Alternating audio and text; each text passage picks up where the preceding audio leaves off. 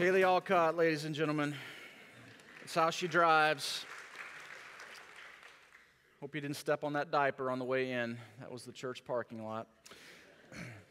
All right, Haley took you for a ride in her car. I'm going to take you for a little tour of my house. When you walk in our house and you look to the left, you see this dining room table. That's the fancy eating table where we never eat.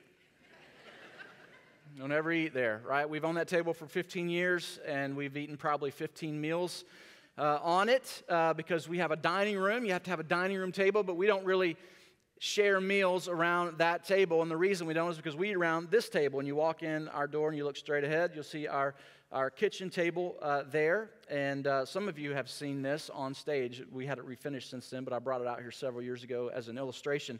And that table is where we do all of our eating, and that table is not nearly as nice as our dining room table, but what it lacks in appearance, it makes up for in significance.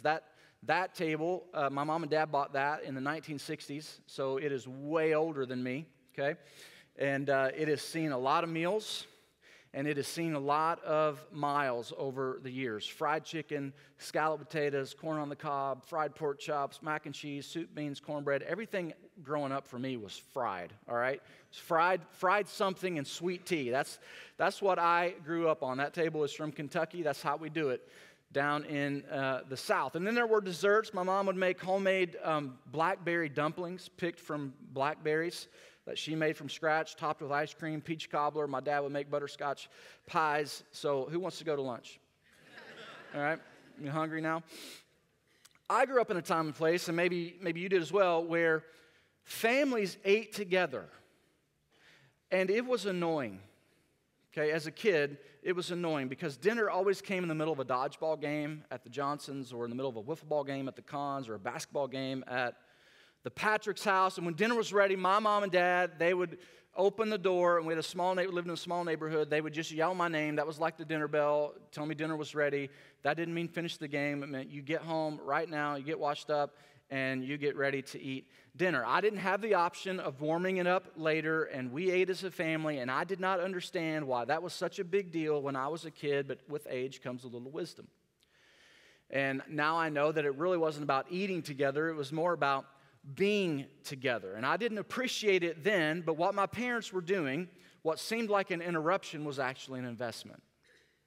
What I thought was an interruption was actually an investment on their part that they were making in to me. And this table was the center point of our home, the centerpiece of our home. It didn't just set the table for eating, it set the table for conversation, for talking together, sharing together, laughing together, playing together. If this table could talk, and it could tell you some stories. And if you fast forward to today, 2018, in most homes, the kitchen table is a lot more like my dining room table. It does not see a lot of meals. It has very few conversations, and there are very few stories told around it. We would love for that to be the case, but we are just too busy. There just isn't enough time. And most of us are running at high speed all week long. And it is easy for me, and it's probably true of you, it's easy for me to go through an entire day without having a meaningful conversation with my family, because life just kind of pulls us in all different directions. And if you go ask anyone how they're doing, the standard answer is 95% of the time, I'm tired. The other 5% of the time is I'm busy. And busy and tired, those are kind of synonymous. They are one and the same. We are tired because we are busy. Now, you've heard this phrase before. The days are long, but the years are short. The days are long, but the years are short. If your kids are between like the age of walking and 10, you understand long days. All right, diapers and tantrums and constant cleanups and lack of sleep and potty training and baths and blowouts, right? And then baths because of blowouts and changing clothes and piles of laundry and wiping heinies. And, that's just what you do. Picking up Legos and finding the Legos you missed with your bare feet, right? Anybody have that happen in their house? After Campbell was potty trained, this is a little personal, but if he had to go number one, he's not here, so I can tell you a story. If he had to go number one, we were out. It was a challenge, right? Because he wasn't tall enough to reach. And I would not let him go into the men's room and sit. Because if he fell in, I would just throw up, and that's just, okay? And there's stuff on the seat, because that's just how men do it, and I just I wasn't going to take him home after that would happen, right? We'd have to find something else to do with him. And so here's a parenting hack for you. I would pick him up and hold him horizontally over the toilet like this. And he's straight down in the toilet. So seriously, this is how I would do it. And this is a great workout, by the way. It engages the quads, the biceps, the core, and like especially when he was 13, you had to stretch it out a little bit and come like this. Oh, man. But that's how I did it. You can thank me later. That's a parenting hack for you. If he had to go do the other business, like Janelle had to take him, he's not going in the men's room. We're just not having it, okay? But when your kids are young, it seems like the work is never done. There's always something to do. There's always something to clean up. There's always something to change. The days are long, and most days you're thinking, will this day ever end? But after age 10, at least this is the way it was in our house, something happens. Like the kids are more independent, and you feel like you can finally slow down a little bit. You can actually sit down for a few minutes. You can breathe. And then you get up, and they're teenagers. And they're driving. And they're graduating. And now you're saying, where did the time go? Where did the time go? The days were long, and now the years are short. And as the dad now of 2 teenage boys, in 3 years we will have a graduate. In 6 years we will be empty nesters. I am not old enough for that. My kids aren't old enough for that. I remember the long days, but I am now living the short years. It's transition, and here's what I've noticed. When the days are long, there's no time for what matters most. You feel that, right? But when the years are short, what matters most is time. When the days are long, it seems like there's no time for what matters most. But when we get to this point where the years are short, we realize that what matters most is time. And if time is what matters most, then we have to invest our time in what matters most. Time is the one thing that you will never get back. When it's gone, it's gone.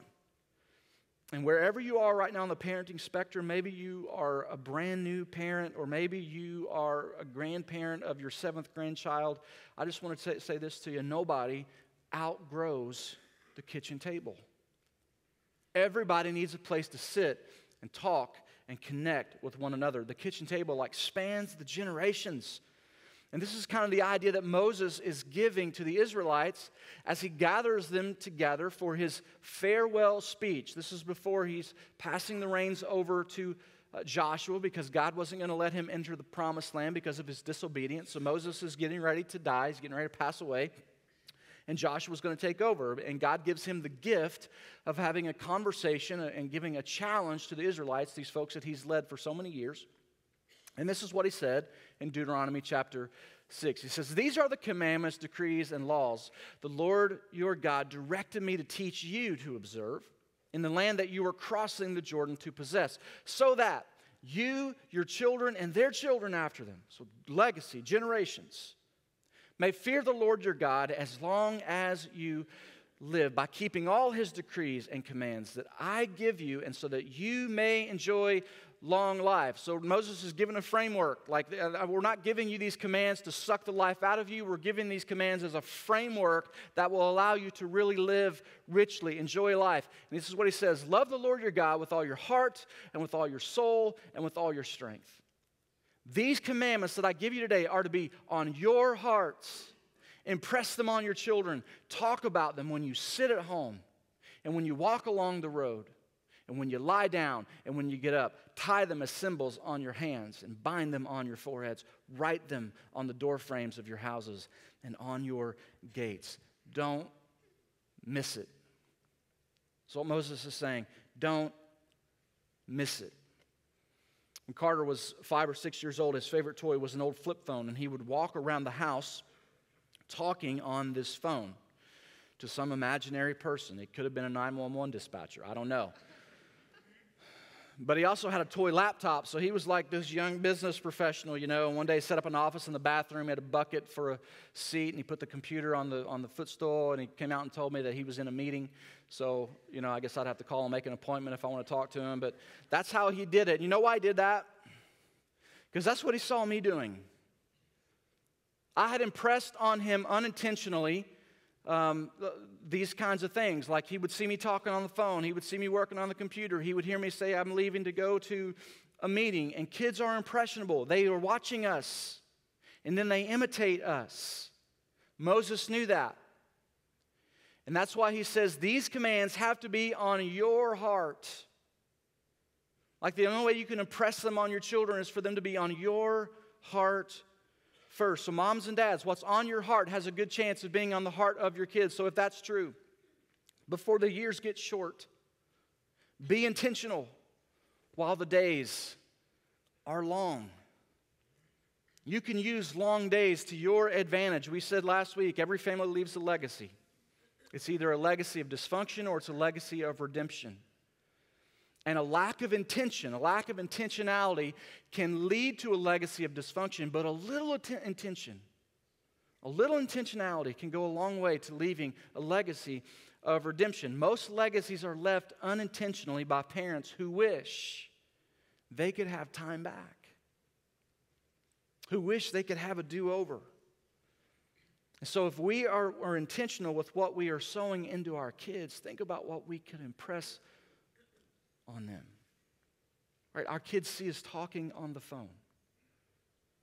Do they ever hear us talking to the Lord in prayer? They see us browsing the web. Do they ever see us browsing through the Word?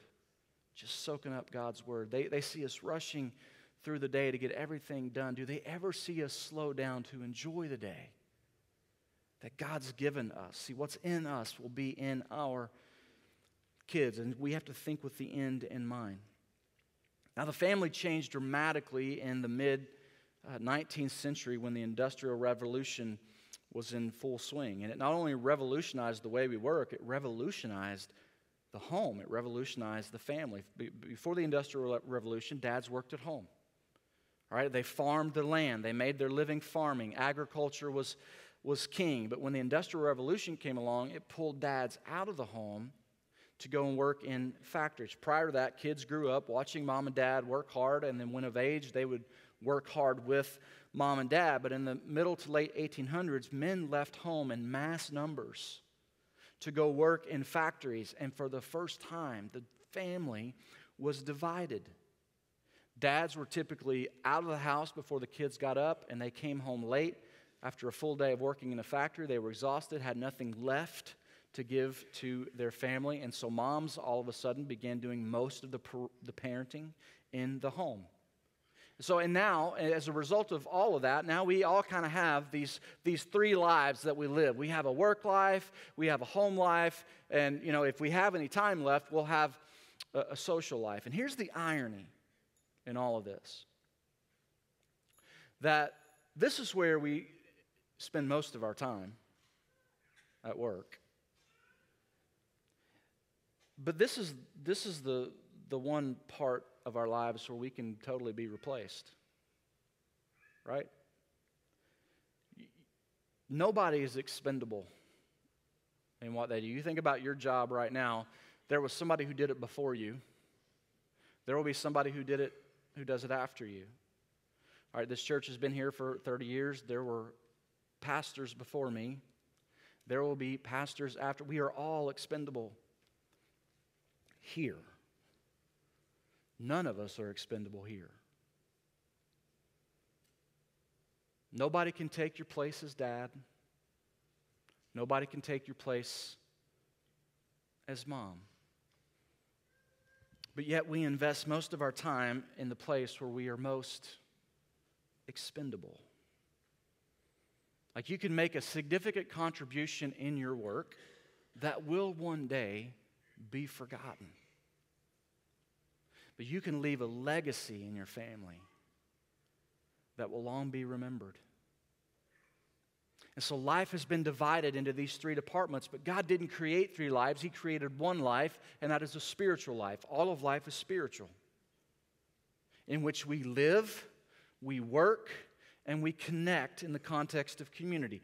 All of life is spiritual. That's what Moses says, love the Lord your God with all your heart, all your soul, all your strength, because it is all spiritual. There are no compartments.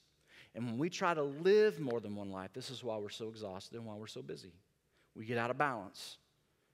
And that's where a lot of us find ourselves, out of balance and spiritually exhausted, spiritually empty. We did some market research a few months ago to find out what young fathers in our community valued. As we think about how do we continue to reach out into our community, what are these young fathers today? What do they value? And here are some of the things that came back. They value time and family. They value experiences for their kids. They value meaningful work. And they want work-home life balance. That's what they're looking for. Right? And we all have this question, how do we balance work and home? And Moses is speaking a truth here in Deuteronomy 6 that transcends generations and transcends cultures. What's in us will be in our kids. And so if we are always busy, always hectic, always stressed out about life, they will model those behaviors. They will pick up on those rhythms and patterns. The number of kids today, you know this, the number of kids that deal with anxiety is insane. That was not the case 30 years ago. What's changed? Our pace of life has changed. My dad was at home at 3 o'clock every day. My mom was home at 4 o'clock every day because she worked a little further away from home than my dad did. And I played whatever sport was in season. There was no such thing as a sport that lasted year-round. Parents weren't running their kids all over the place, and from one field to the next, they could enjoy watching a baseball game without worrying about being late for soccer practice. That's not our culture today. That's not the culture we live in today, and I think that our kids are paying for that. And an unbalanced family leads to unintended consequences. And building legacy in our family isn't about spending less time at work and more time at home. Don't misunderstand me there. Like, if you go in tomorrow and tell your boss that you want to cut your hours to spend more time at home, he or she's probably going to cut you, all right, and go spend all your time at home. That's a whole different problem. That's not what I'm talking about. Here's what I'm talking about. Building legacy is not about being home all the time. It's about leveraging all the time we have while we're at home. We can redeem the short years by taking advantage of the long days, and Moses shows us exactly how to do it. He lists 4 key opportunities where we can make the most of our time without adding any time. See, here's the thing. We're not going to get more time. That's impossible. We all have 24 hours, the same 24 hours. That's it. That's all the time that we have. But here's the good news. We do these 4 things all the time within that time frame of 24 hours. He says, love the Lord your God with all your heart, with all your soul, with all your strength, because all life is spiritual. And then he says, talk about these things, talk about God when you sit at home. When you sit at home. The Hebrew day, just like our day, divided into 2 sections. There's day and there's night. The key difference is we do stuff at night that wasn't possible or feasible for them to do at night, thanks to Thomas Edison and the invention of the light bulb. in 1879. See, we can now work around the clock. We have first shift and second shift and third shift. It never shuts down. See, technology has been impacting us for well over a century. And with every technological breakthrough, with every technological advancement, think about this, we lose something. When you just think about the smartphone and the screen time, it has brought all kinds of cool things to us, but we've given up some things as a result. We've lost some things as a result. God created a rhythm of life that we have long since abandoned. He created a natural time for work and a natural time for rest. Israelites would work from dusk till dawn, so from or dawn till dusk. It was like 6 a.m. to 6 p.m., and once the sun stopped shining, they stopped working, and they would spend the evening with their family. And central to the family time together was a meal. All right, the meal was symbolic of intimacy and inclusion. And so they would share this meal together, and the Hebrew day started at 6 p.m. So the very first part of their day was given to the most important things in their life, which was relationship. They didn't have the conveniences that we have today, of the time sucks that we have, of Facebook and email and Fortnite. Anybody playing Fortnite? Good grief, some proud kids over here. Families didn't have their own copy of the Torah. All right, 5 books of the Bible, the first 5 books of the Bible. And so what they did instead was they learned it through oral transmission, and so most of them had it memorized. They memorized the Torah because that's all they had to work with. How many of you know, right off the top of your head, you can just rattle off 10 phone numbers? Hardly anybody, right? There was a day when that's all we had to work with was memory, right? When I was growing up, I had all my friends' phone numbers memorized, and today I know 2. I know mine, which I don't ever call myself, and I know my wife's, Janelle's. I don't even know my kids' numbers, which is terrible, and I'm preaching this series, okay? So I need to get that fixed this afternoon. Like if I had an emergency, I would have no idea what their phone numbers are. See, now we just press a name, and it calls. But before, we had to go through this really laborious rhythm of pressing numbers.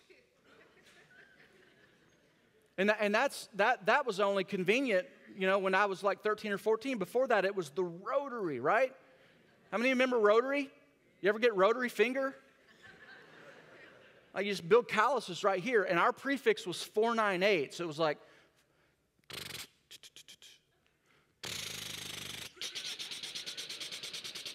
I can stretch out.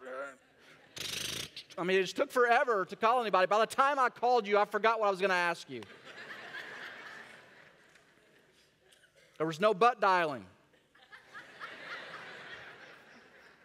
Friday, I butt dialed like 10 people because I'm laying sod. Remember I tore up my grass? So I'm out there busy laying sod, and I got all these people calling me back. My mother-in-law, Keith Edwards, they're like, hey, you okay? And got a call from you. It was like 4 minutes long. Nope, just butt dialed. Sorry about that.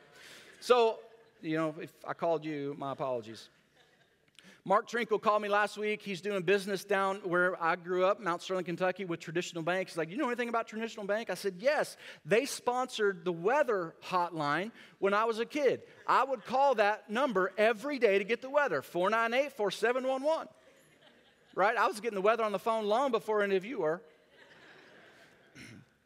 I remember that number. Why? Because I dialed it every single day. When you rely on memory to do something that's routine, you don't forget.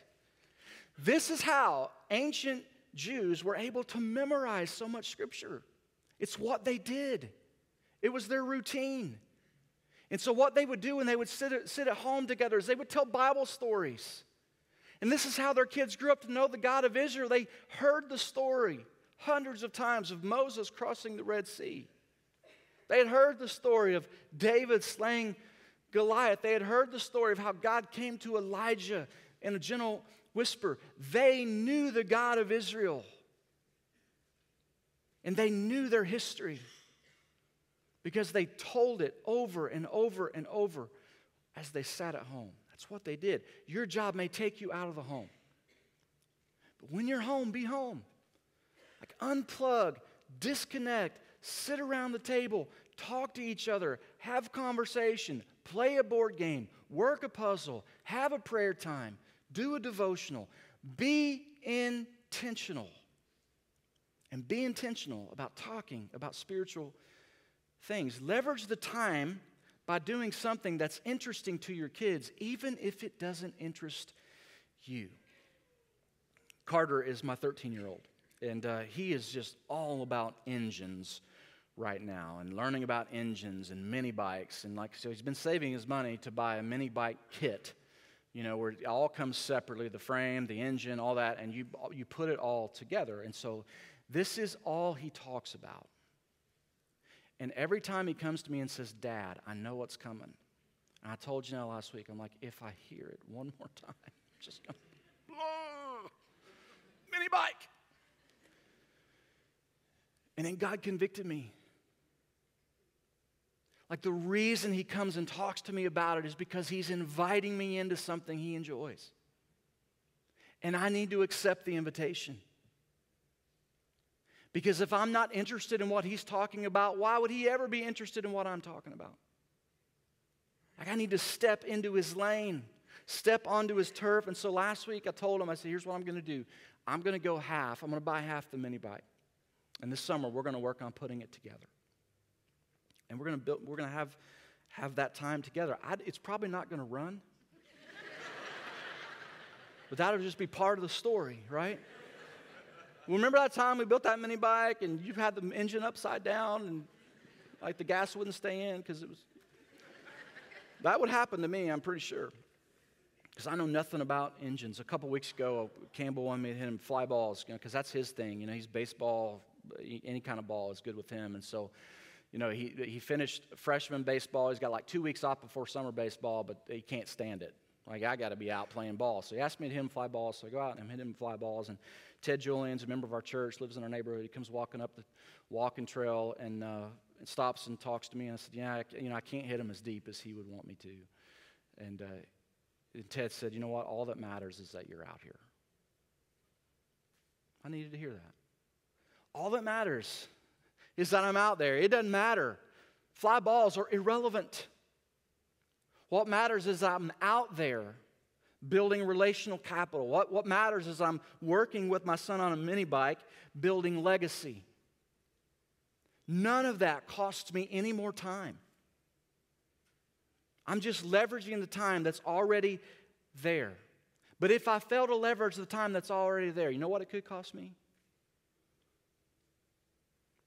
Legacy. Legacy is always on the line. Leverage the time that you have when you're sitting at home. And then Moses says, and when you walk along the road. Now, we don't do a lot of walking along the road, but we drive a lot.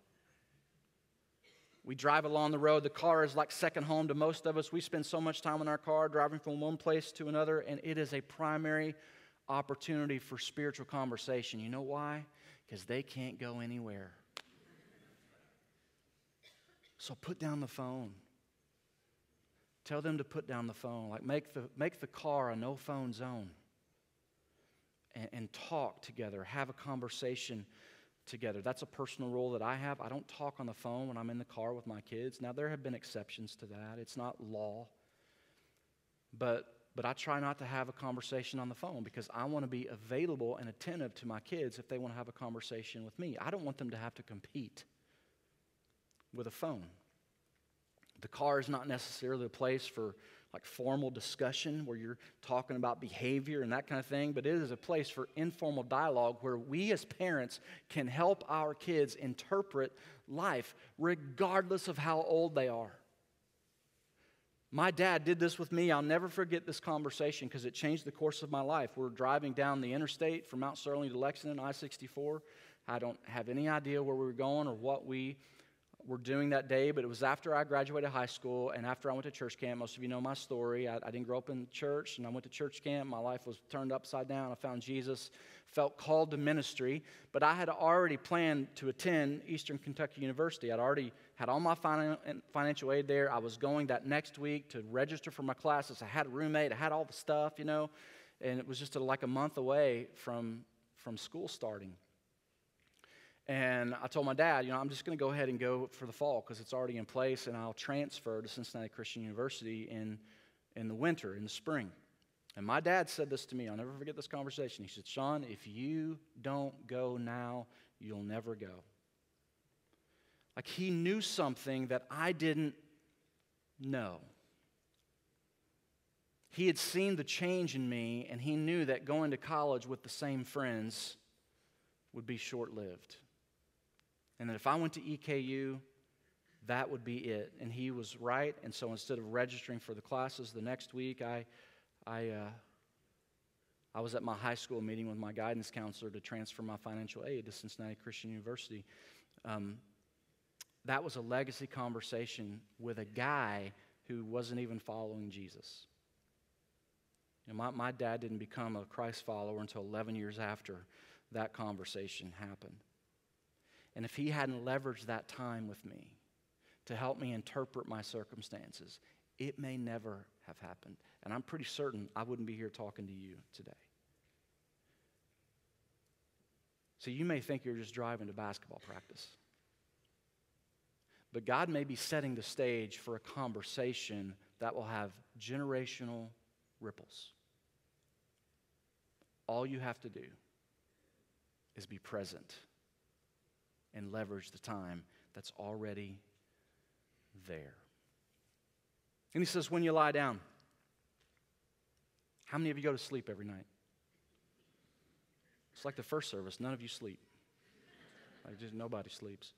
We go to sleep every night, and a lot of parents miss this opportunity, especially parents of older kids, because we don't put our kids to bed anymore. We send our kids to bed.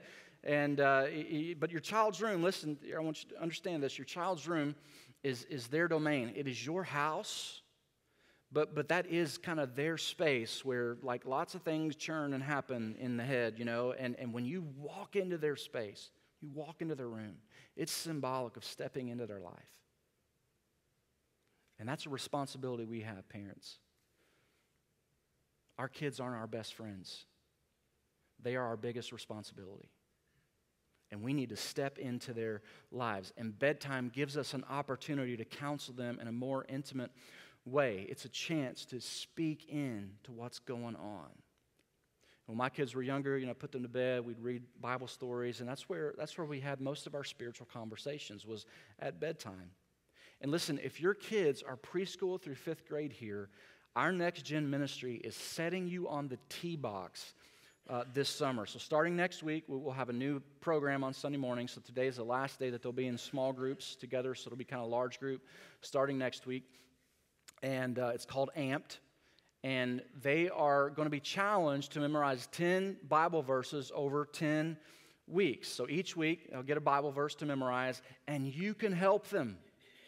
That's time that you get to spend together. And not only just spend it with them, but you get to memorize some scripture as well. And each week the lesson is going to have a bottom line. And along with that, there's going to be a family challenge where you're encouraged to do a family activity to kind of live out and lean into the bottom line that they've learned here. So we're giving you this opportunity to spend that time with your kids talking about spiritual things. That's just one way that we can resource and strengthen the family. That's one of our values. All right, regardless of a family shape, we're all shaped by family. So we make strengthening and resourcing families here a priority. We're walking this journey with you. There's another resource that's called the Parent Q app. So if you don't have that, you can go to the App Store, or you can go to the Google Store, and you can download Parent Q. And so this is curriculum that we use here. It's from an organization called Orange. And you can put your kids' names in it, their birthdays, their grades, their ages, all that stuff, and then it spits out what phase they are in. So if you have a middle school child like I do, it spits out the phase. It says to me, Carter has 323 weeks until graduation. He's 683 weeks old. I had no idea he was that old. But then it gives me things to read like this, and it changes every Sunday. So this week, it's like we can read together Matthew 28, 18 through 20, which is the Great Commission, God calling us to go make disciples, gives us some things to talk about. Then it gives me some things to do. Last week it was, here are the things that you can talk about at night. So at bedtime, here's some things you can talk about. This week, it's here's some things you can do. It says, Share the love. Pack your kid an extra snack like a bag of chips, a granola bar, or sports drink to share with a friend that day. I mean, this is not rocket science, right? But what this is a little bit like Karate Kid here. This is a little wax on, wax off, right? Right? Because they think they're just giving a drink and sharing something, but really what they're doing is learning how to love people. That's what this is doing. And then there's a whole different deal for my ninth grader in there. So that's a resource that you need to take advantage of. Like every day, you can do this with your kids. And I know for a lot of parents, like we get stuck on what am I supposed to do? I don't know what to do with that time. This is a resource that helps you do that. You need to leverage that. Bedtime gives us counseling opportunities. And so your kids, they may be too old to tuck in now, but they are never too old for you to step in, right? Step in. Help them interpret some things. Give them some wisdom that God has given you to give. And then he says, when you get up. When you lie down, Lord willing, you will get up the next morning, and a new day brings with it a fresh start. And we may have blown it the day before, because that's what we do as parents. We are going to blow it.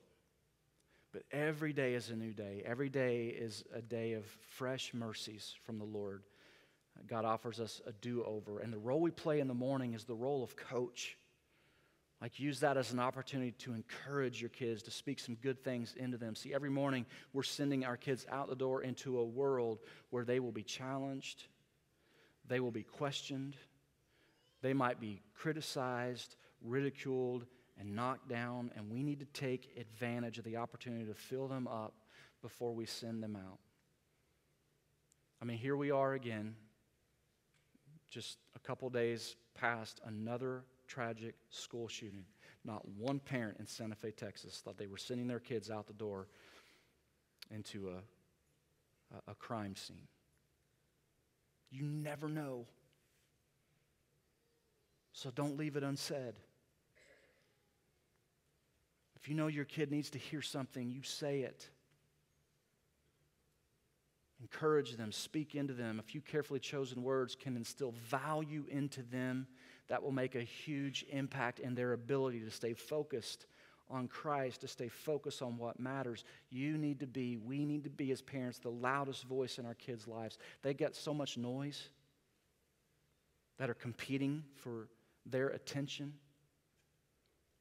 I mean, how can our voice as parents cut through all of that to help them to remember what matters most? And it is not their grades, and it is not making the team, and it is not losing the girlfriend or the boyfriend or just a friend in general. It is loving God and loving people. And your kids need to know that you are in their corner every time they walk out, because they know that when they come home, you're still there. Leverage the morning to speak encouragement into their lives. And here's the good news. We don't have to make time. We just have to make use of the time that's already been made for us. God has given us a rhythm that if we take advantage of, we can maximize it. You are home almost every day. You are in the car almost every day. You go to bed every night. You wake up every morning. All you have to do is give it a little intention. And a little intention can go a long way in leaving a legacy of redemption. I would love it if this table could talk. Maybe it could tell you some stories like we did. We did a lot more than just eat around this table. We played around this table on Friday nights. We play Uno or Pictionary, or my dad would tell, corny jokes, and I'd give anything to hear that one more time. Just one more corny joke from my dad. I could tell you the time my mom tested me on all the capitals. I remember this, I was in 5th grade, and I missed a week of school, and so I took a test at home. I thought that was a cool thing, because I thought my mom would, help me out. Not one bit. And it could tell you about the time that we sat around this table and she told me the birds and the bees. And it could tell you how awkward that was. I was 25 and Mom, I already know all this. It could tell you the time that my grandmother had to come and live with us because she broke her hip, and we cared for her, and she was just in tremendous pain. And the thing that brought her comfort was the Word of God. She had the Bible on tape, but the tapes weren't at our house, and so I would sit down at the table and I would just read Scripture to her, and I just watched the peace come over her because of the words coming off the page of Scripture. It could tell you about the night that my mom and dad and I sat around this table and grieved when my sister passed away. But it could tell you about some celebrations too. I turned 1 on this table. I had my first birthday cake right there with no boundaries, just go for it. Got a picture of that with my grandmother behind me, and my boys both turned 1 on this table. And they had their first cakes on this table, and they've had every birthday around this table since. And this table has seen a lot. It's heard a lot. And I've got a lifetime of memories. And a lifetime more to make sitting around that table with my family. And so if you haven't heard anything that I've said today, here's what I just want to leave you. I want to leave you with. Busy won't build legacy. Busy is not an excuse. Because busy is completely up to you. Busy is completely up to me. I get it. We all have jobs to do. But you control your calendar.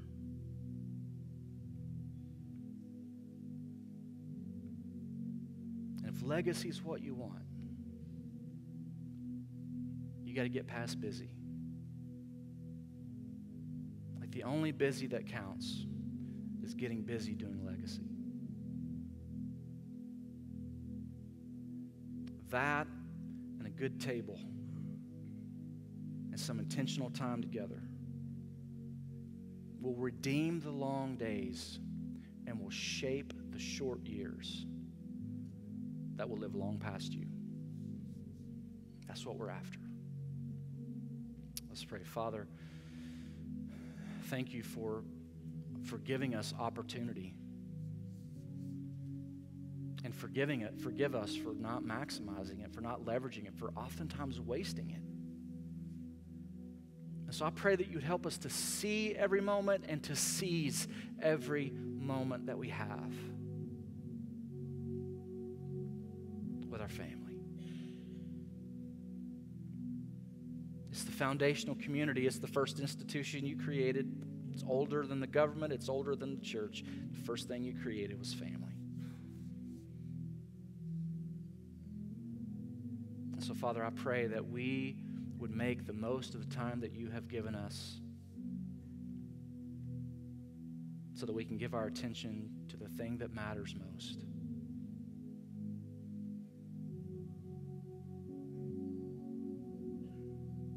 Help us to set aside the distractions. Help us to set aside the excuses and to just be intentional about shaping a family who loves you and who follows you and who serves you. And God, you have given us an example. Because you pulled your family around a table, your disciples, you pulled them around a table to share a meal with them. And you broke bread and you gave thanks and you said, this is my body. It's broken for you. And you poured wine into a cup and you said, this is the blood of my new covenant poured out for the sins of many. Every time you drink of this cup and every time you eat of this bread, you do it in remembrance of me. And here we are, God, 2,000 years later, we're still gathering around a table called communion. A legacy that you built with the blood of your Son.